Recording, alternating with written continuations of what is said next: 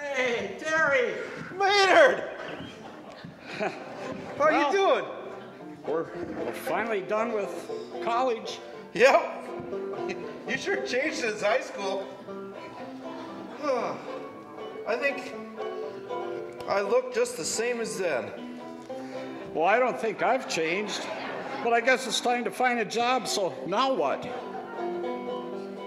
We can work at a radio station. We know how to do that.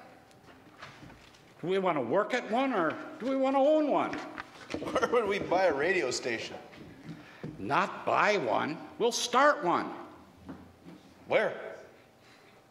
Well, let's look at the map. Here's Benson, where we're at.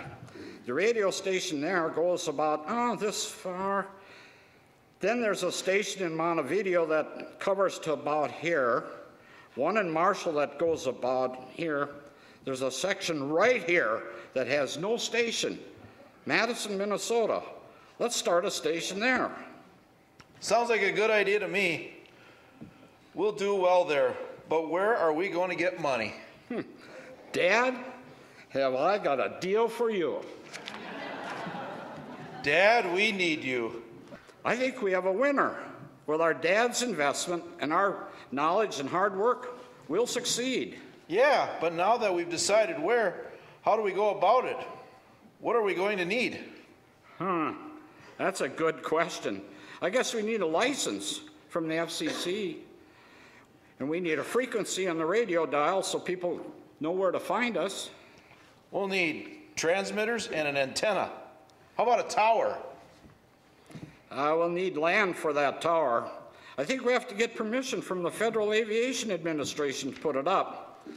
We'll have to put up a building also to house the transmitter. We need a studio. You know, I found 3 acres we could buy north of Madison for the tower. And there's space we could rent on Main Street, right in downtown Madison. We can get some used equipment. We'll need a mixing console, microphones, turntables, tape recorders, among other stuff. We'll need a music library of 33 and 45 RPM records. And we'll have to get contracts with SCAP, BMI, and SESAC, so we have the right music to play. We're ready to go. We're on the air. KLQP radio started on January 31st, 1983, serving a 5-county area in western Minnesota and part of eastern South Dakota. Like the Western Guard and the Dawson Sentinel, we're still all here. Join us on the radio.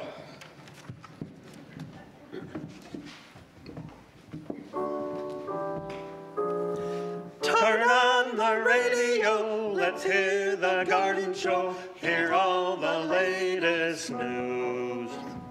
The price of corn is down, Maynard is such a clown. Find out who just died, where is the concert, listen to the football game. So listen every day to KLQP, KLQP.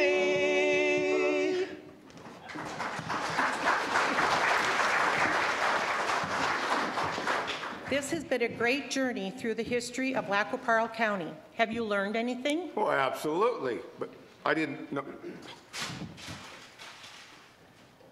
don't know what's going on. Where are you going? Where are you going? To Madison. This is the kind of a roundabout way to get there. Who are you? Huh? Who are you? Robert Bly. You're a poet, famous worldwide. Yes, well, I suppose I am. I'm a poet. How come you're so famous and I'm not? Perhaps because my poems have been published. Well, my poem should be published. Maybe you can help me get it published. I'd have to hear one first. Well, I got a great one. I have a dog and a cat. The dog ate my hat. and the cat, being a cat, just sat. Isn't that a great poem?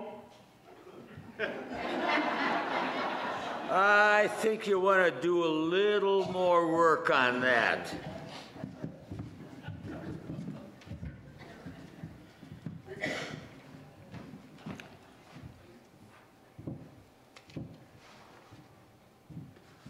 Do you know there are people out there? Yes, I know. You're standing on a stage. That's the audience. We've been presenting the history of Lac-qui-Parle County for its 150th anniversary. Well, what a wonderful endeavor. Did you discuss pheasant hunting? No, I guess we haven't. It's not really part of Lac-qui-Parle history. Of course it is. I wrote a poem about pheasant hunting. It's called Hunting Pheasants in the Cornfield. Let me read you one verse so you can understand better my poetry. What is so strange about a tree alone in an open field? It is a willow tree. I walk around and around it. My body is strangely torn and cannot leave it. At last, I sit down beneath it. How long you been writing poetry? There was a teacher in high school who interested me in poetry. All you teachers out there know that you make a difference. You never know who you may inspire to do something great. Tell us about your life. Well, I was born on a farm in Lac-qui-Parle County in 1926. I enlisted in the Navy in 1944 and was in the service for 2 years. I went to St. Olaf College after a year, and I transferred to Harvard. I graduated in 1950 and spent a few years in New York. Those years were a struggle. I was determined to write 12 hours a day, 6 days a week. I would work 1 day a week as a file clerk, typist, or a painter. I'd go to an employment agency for painting jobs, but I usually got fired by noon. Finally, they assigned me to paint the inside of a warehouse in Brooklyn. I'd go there by myself every Thursday and paint a portion of the wall blue. If the owner complained and asked why my job wasn't done yet, I'd say, I don't know. Some of the guys have gotten sick. It's hard to get good help. I lived in New York for 3 years. Then, in 1954, I attended a writer's workshop at the University of Iowa. I received a Fulbright grant that allowed me to go to Norway to translate Norwegian poetry into English.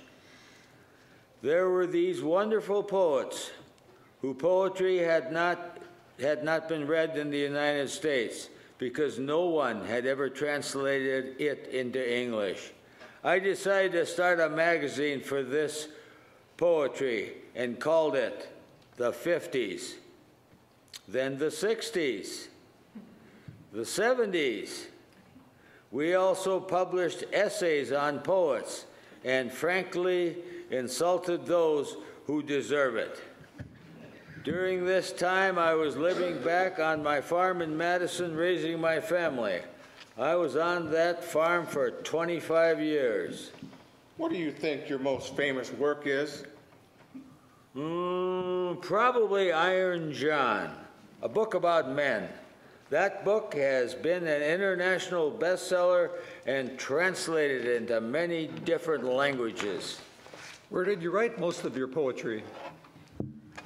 Probably in the studio on the farm.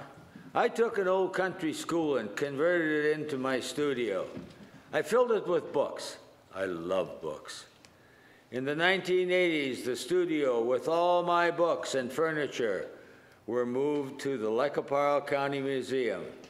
I think there are around 5,000 books in that studio, and they were all mine. All right, so back to my poem. Do I have a chance of getting it published? Nope, not a chance.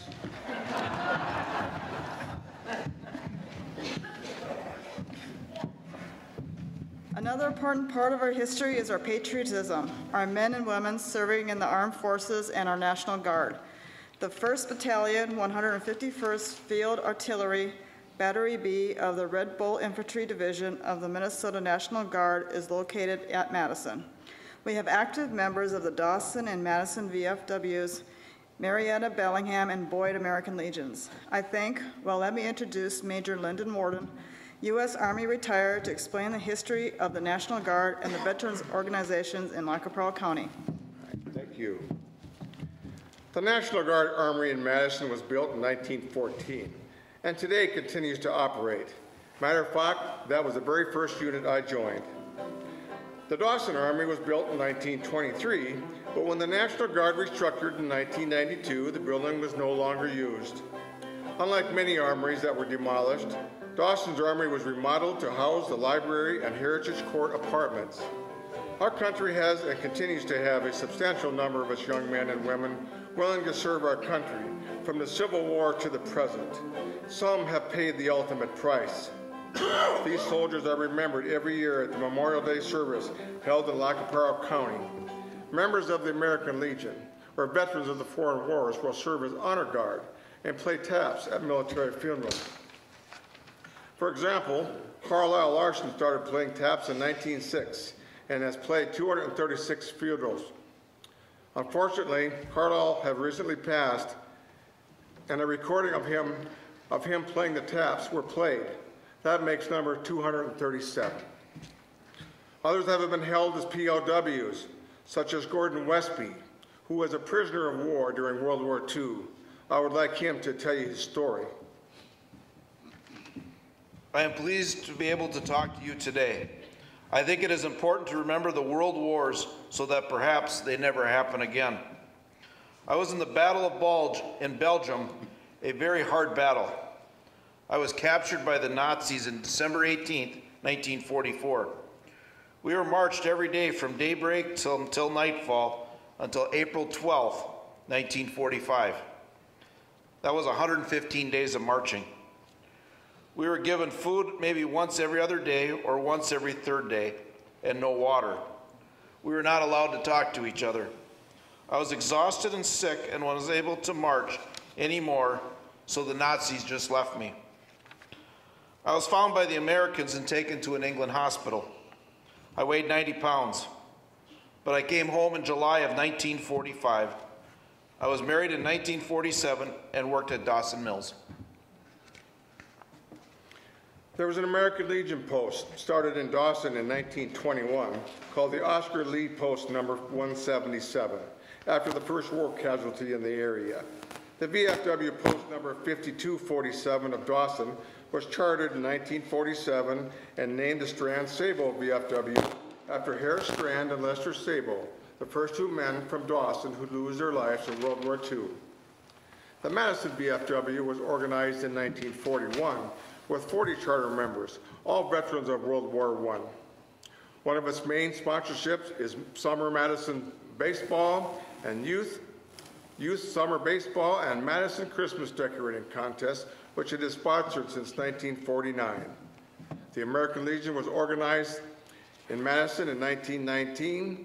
Both the VFW and the American Legion also have auxiliary organizations.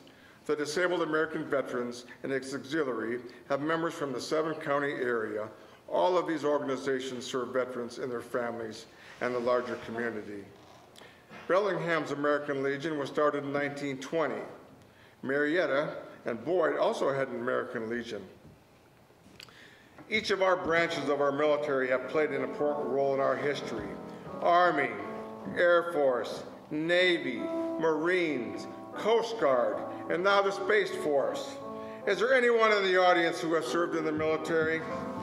Please stand so that we may recognize those who have sacrificed for the greater good of our country.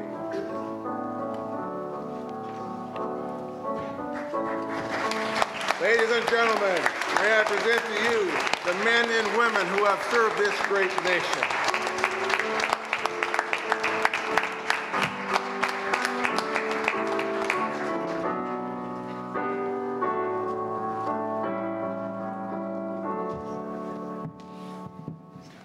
We've covered a lot of history of Lac-qui-Parle County. I'm sure we missed some. I never realized that we had such a rich history. It is a rich history. We hope you've enjoyed the journey. Good afternoon, folks. Thank you for coming. See you in another 150 years.